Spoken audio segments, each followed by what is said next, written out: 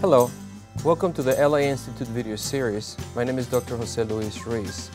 And on this video, we're going to talk about using supragingival principles to do minimally invasive porcelain veneer preparations.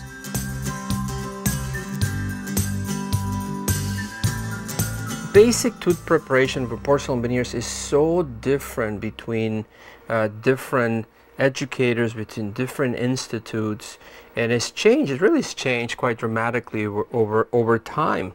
The original preparation, when porcelain veneers first came into dentistry, we were prepping very little, and then some institutes and some dental organizations became very much about achieving the perfection in regards and giving the laboratory a lot of space, and then they became increasingly more aggressive on the preparation.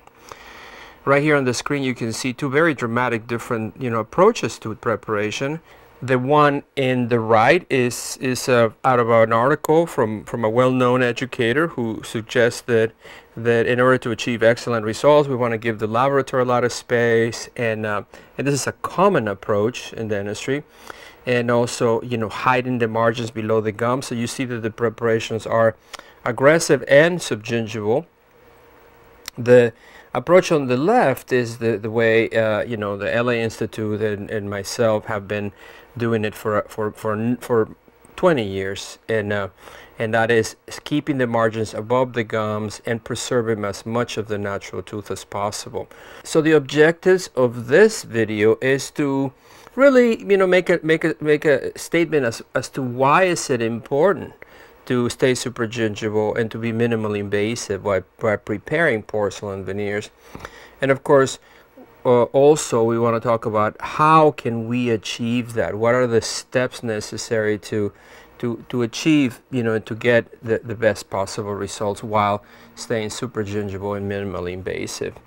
The consequences of aggressive veneer preparation are several. And these two patients right here, they were told they were going to have porcelain veneers, and as you can see, the preparations are very aggressive and subgingival in many of the situations.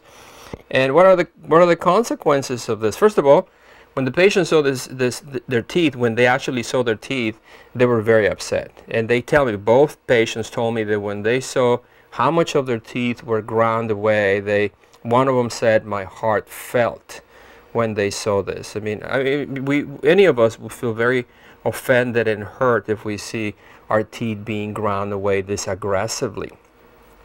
So that's one very negative effect. It scares patients and makes patients very unhappy. Another, if we go subgingival, as you can see on the picture, there's a few teeth that have subgingival margins, and those teeth, the day of the cementation, that's going to be difficult.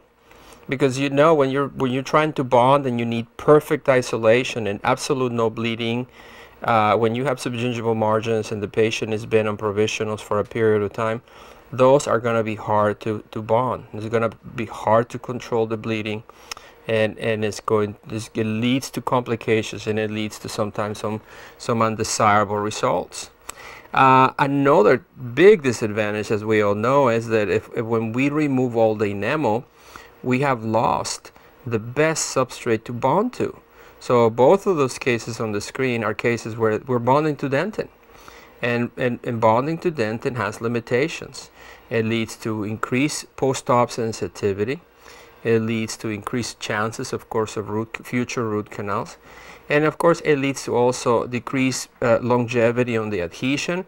And that in turn leads to less durable results. So I mean, there's all kinds of reasons why this approach, which is very popular, is not very good, and that's that's what we want to minimize. And we see this all the time. This is just one of endless articles that I receive in my office on journals and pseudo journals, where colleagues suggest that we prep aggressively because they want to use certain materials, etc., etc.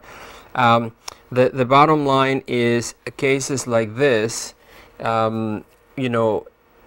the reason why these teeth were prepared incorrectly is because of improper diagnosis. So this particular case, the article tells us that our colleague here decided to use a material called Empress, which is a very good material, but it requires a little more space. Now, if you see the situation, you will realize that this patient's teeth were retroclined and narrow. The patient, in fact, wanted fuller teeth. So if you imagine this in your mind's eye, it means the patient, those teeth need to be filled up. That means that there's space. So when our colleague says the Empress requires a 1.5 millimeter reduction, it's actually an incorrect statement. In fact, it doesn't require a minimum and a half of reduction. It requires a minimum 1.5 millimeters of space. And if the case already has space, then even if we were to use a material like Empress, we would still did not need to reduce. For example, right there, you see this wax up in this study model. And as you can see, we decided that the two centrals need to be longer. So we're lengthening 1.5 millimeters on the centrals. Even if we were using material like Empress, we would not need to do any incisal edge reduction because we have the space. So really that makes a big difference. But if we don't do proper diagnosis to begin with, we run the very serious risk of having poor results. So really it is very important that we try to be as accurate as possible in our preparations, and there's a couple of different ways to do that, and one of those ways is by proper diagnosis and the creation or the development of proper wax ups by a laboratory. But when we're talking about wax ups, we're not talking about just grabbing a set of models and sending them to the laboratory and say wax up. We're talking about doing appropriate smile design, doing appropriate information to the laboratory, give the laboratory specific details or where we want the incisal edges, how much longer we want the teeth to be.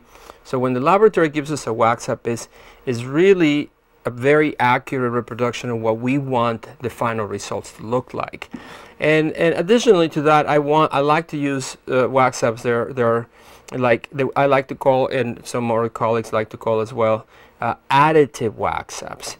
That means that not every single tooth is waxed up fully.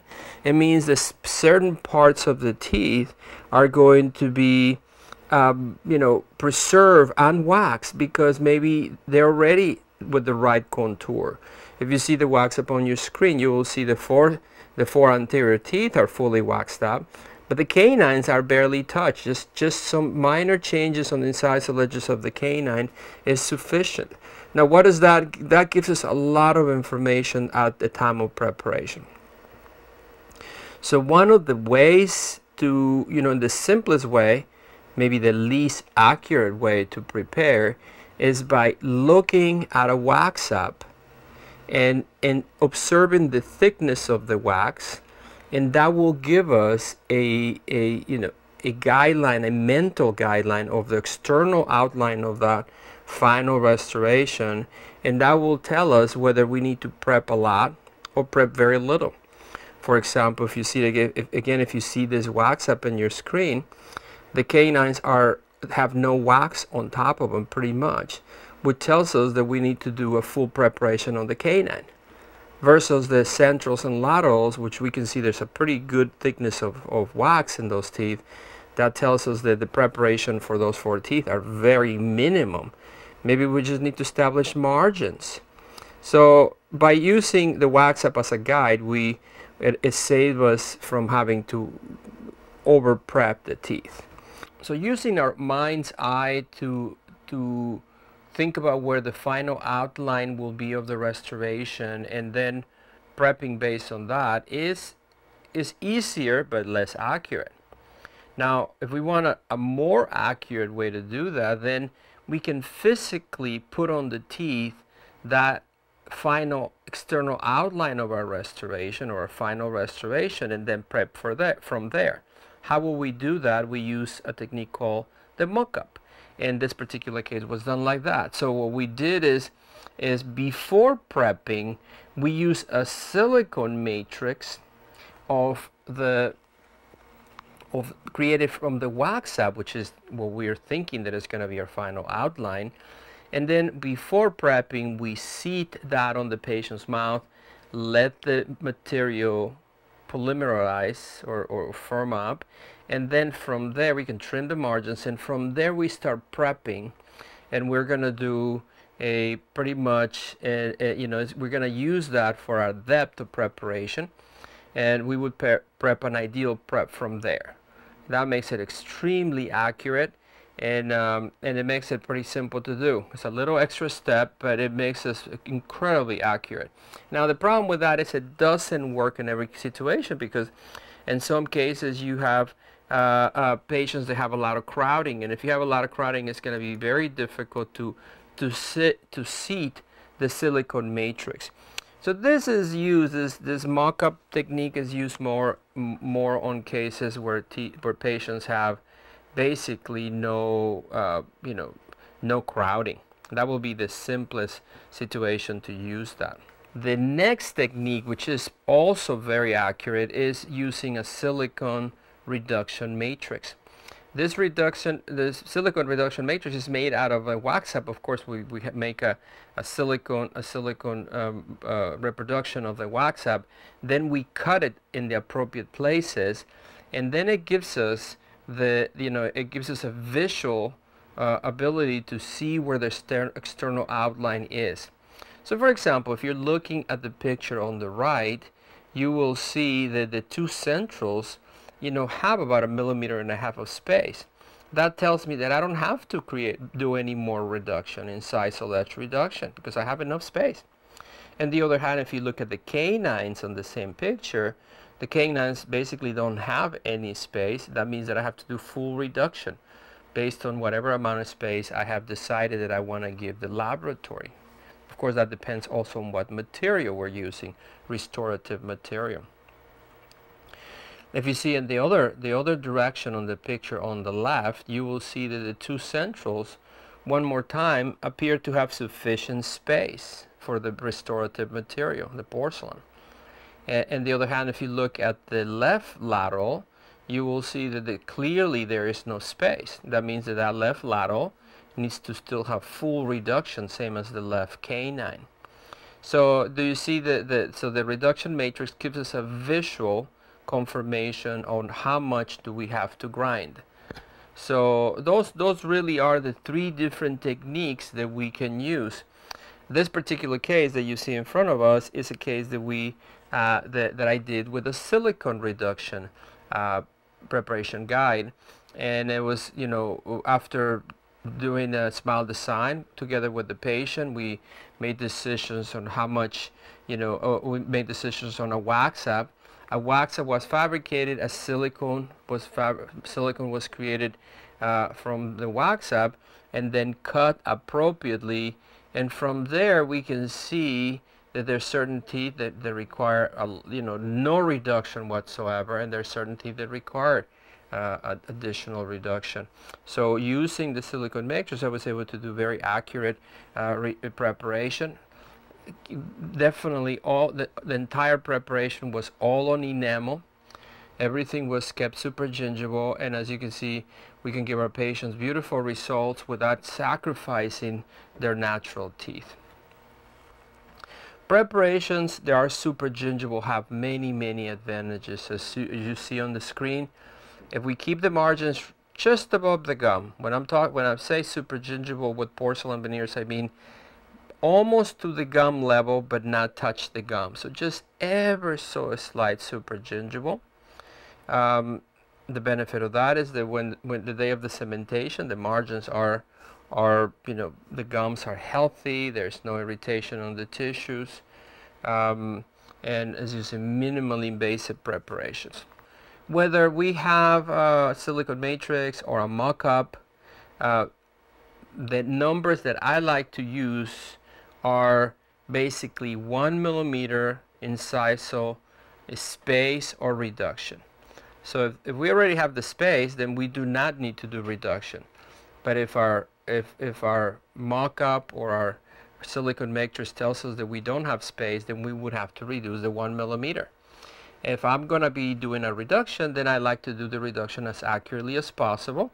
And I will use our veneer preparation diamond from our LA Institute Burr kit.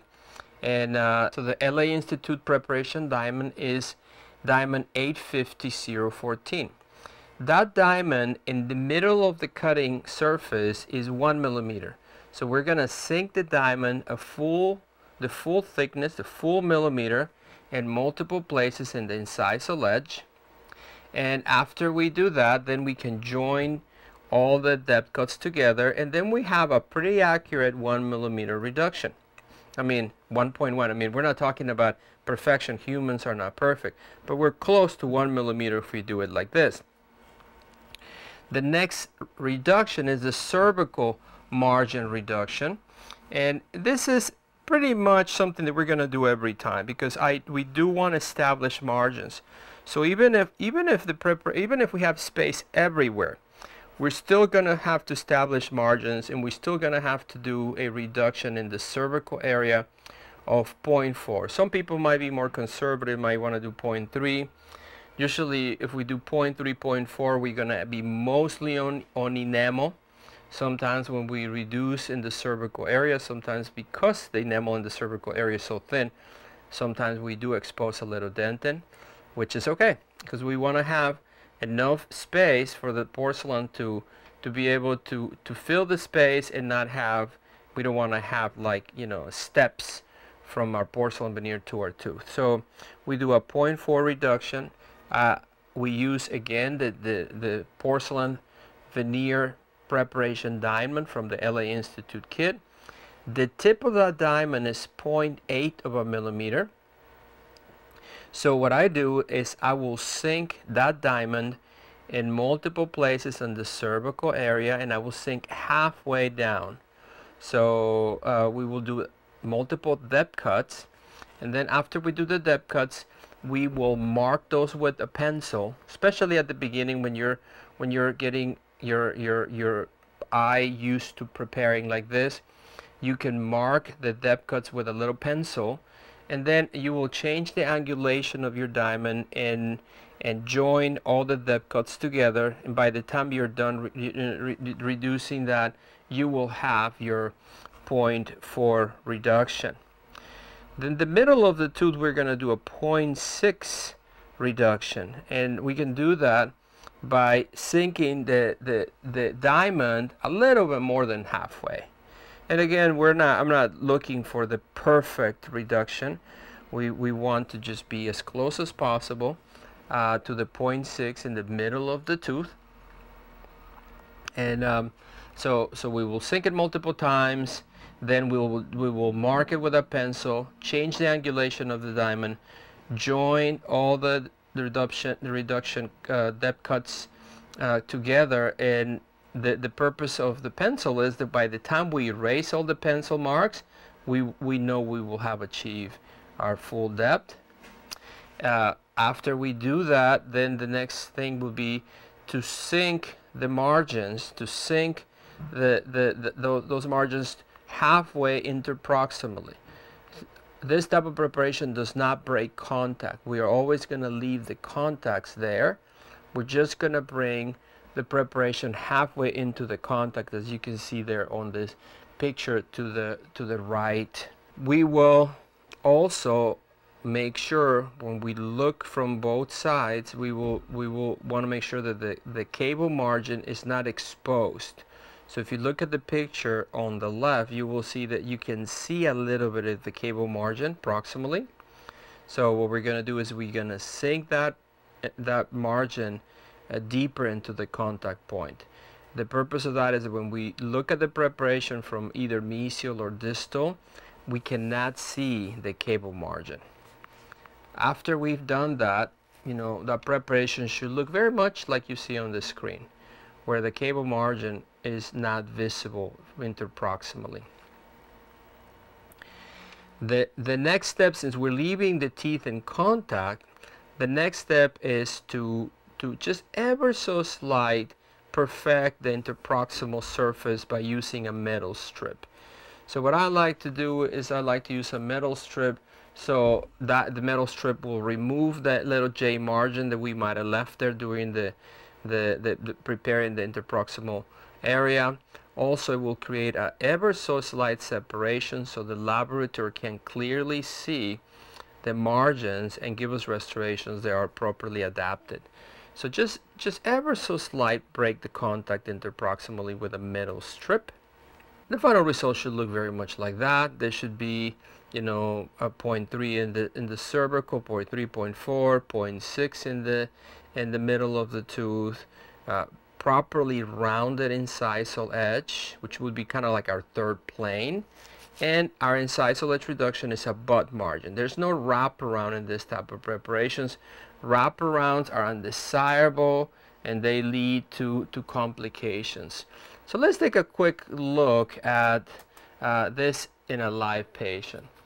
So as you can see right here in this particular case, we are going to be doing a mock-up for this particular patient. We're actually seating the matrix, confirming that it fits. Then we will fill it with bisacryl.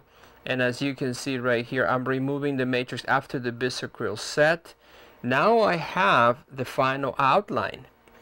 The final outline of those porcelain veneers based on what our smile design told us that we wanted to do. So from here, from this outline, that's when I'm going to do my ideal reduction. So we're going to do the 0.4 cervical reduction, and we do depth cuts. But again, remember, we always want to make sure that we have 0.4 cervical reduction. Then multiple depth cuts. We're going to join them together. You see that being done in the lateral. Then we're going to do it on the canine. If you see some irritation on the tissue, it's because the same day of the preparation I did a little gingivectomy on this case in order to have more symmetrical gingival margins. Now you see me doing the incisal reduction, and so I'm sinking that diamond a full 1 millimeter right on the middle of the shaft of the middle of the cutting surface of the diamond. Do you see that? And then I'm joining them all together. Now another feature that you see on my preparations is I use two hands, and I think that's very important. See, by using two hands, you see that my hand is holding both, with the handpiece with both hands. That gives me a lot of accuracy, a lot of leverage, a lot of control. After that, now you see me removing the mock-up after I did the depth cuts, and you can see how the tooth is still shiny, which means that after depth cuts, I literally didn't even touch the tooth. Maybe you see a little tiny mark here and there. That means that I really had a lot of space. So, based on that, now the final thing that I'm going to do is I'm going to make sure that I have the correct amount of incisal edge reduction. So I'm going to go through the whole preparation. I'm going to make sure that my interproximal contacts are halfway interproximally, that my margins are not visible interproximally, that my cervical margins are basically the right depth and at the right place, and I will do that with the lateral, as you see right there, and then then I will make sure that the incisal edge is just smooth. I'm not doing reduction. I'm just getting rid of whatever roughness might be there, whatever loose enamel might be there. I want just to be nice and smooth. I'm doing the same thing now on the central. I'm making sure that the cervical reduction is appropriate. I'm going into approximately halfway into the tooth. You see me again using the two hands. By grabbing the handpiece with two hands, you truly become a little bit like a CAD/CAM machine. You have so much control, so much stability. It really makes a big difference. That's very important when I do porcelain preparation, porcelain veneer preparation. Well, I do that on in every situation. And it gives me a lot of control versus just holding the handpiece with one hand. With any movement, I lose my angle. Now you see me just smoothing out, basically smoothing out that incisal ledge, so it's not irregular. I just want it to be smooth for the laboratory. And one more time, check, making sure that the interproximal reduction is appropriate, that it's halfway into the contact point. And again, continue to use the two-handed technique. This, really veneer preparation is actually quite simple. That's the final result, as you see there. And really, very conservative preparations. The laterals were peg lateral, so that way they look smaller. If it was a full lateral, you wouldn't see interproximal broken contact. So it makes a big difference. But the preparations are very conservative. We're only doing 6 teeth, and of course the patient was very happy because they don't have much sensitivity. It doesn't lead to a lot of problems. What are the benefits of this type of preparation? The not breaking contacts, staying super gingival, preserving enamel. Well, first of all, the more tooth you have supporting your porcelain veneer, the better off you are. So I mean, that's just logical. The more tooth is supporting your porcelain, the better off you are. The more enamel you have left to bond to, the better off you are, because when we bond to enamel, it's pretty much a permanent situation versus bonding to dentin. Of course, the more tooth we preserve, the healthier the tooth is going to be, and the happier our patients are going to be. Patients don't like to have their teeth ground away into little pegs. It bothers them, and as it would bother me.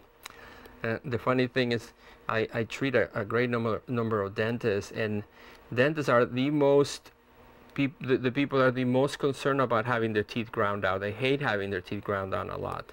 And funny enough, sometimes we end up doing that to our patients. Another benefit of not breaking contacts is that when we have when we break contacts, we give ourselves a problem, because then all of a sudden the lingual surface of our veneers is exposed to the bite. And as the bite changes over the life of the patient, when the patient bites on porcelain, then they increase the chances of breaking. And if you see this case right here, the picture on the lower picture is a case of a patient who has broken his porcelain veneers multiple times because his bite has changed. He bites on the lingual porcelain. He has extreme forces and breaks parts of the porcelain veneer, and I had to repair it multiple times. Now, these are not my porcelain veneers, but it just shows some of the mechanical disadvantages of breaking the contact intentionally. Now, sometimes we have no choice. The contacts are already broken because either the patient has small teeth or truly there was a large part of the tooth missing. But if we can preserve it, why would we give ourselves additional problems? So at the end, the prepping conservatively leads to a lot of good things, and prepping aggressively leads to a lot of problems, and a lot of times, and I tell you this because it's my personal experience. When I wasn't quite as sophisticated as I am now, if you can say sophisticated, every time I was going to prep, whether it was an onlay or a crown or anything else, I would just, in my mind, I would be thinking the amount of space that the laboratory needs, and I would just go and cut it without thinking first if there was actually space to begin with. So I think that like in this example, it is a common thing that we do. So by using a proper diagnosis with a wax-up, we can really give our patients what they need and what they want without having to destroy their natural teeth. So all the benefits of supragingival minimal invasive preparations. So So the step would be at this point would be that, you know, after we have the wax up, we are going to, you know, fabricate the silicone matrix. Then we're going to provisionalize. The patient is going to be on provisionals for a week or two. We're going to make sure that the patient is happy. The patient will come in for aesthetic check. Like this case right here, this patient came in a week later after provisionals. She has her temporaries or provisionals in place. We confirm that the patient loves the changes, the longer teeth, the slight movement of the midline, whatever we decide to do based on the smile design. Make sure the patient loves it, and if the patient really likes that, then we can duplicate that as the laboratory to really duplicate it as close as possible, the midline position, the incisal edge position, and when we cement those restorations in the mouth, it's going to be very consistent, you know, the results. So there are definitely situations where preparations are complicated. There's cases where the patient has a lot of caries. There's of course patients where they have lots of diastemas, or situations where the patient has severe gingival asymmetries. There's a number of complicated situations where you know, when we're doing veneer preparations, but this video is not, the scope of this video does not include complicated veneer preparations. We will deal with that subject on a different video. So I encourage you to, if you're interested in looking at complicated or complications during veneer preparations, then look at a library, because you will find a video that covers such a subject. In the meantime, I thank you for your attention and wish you the best.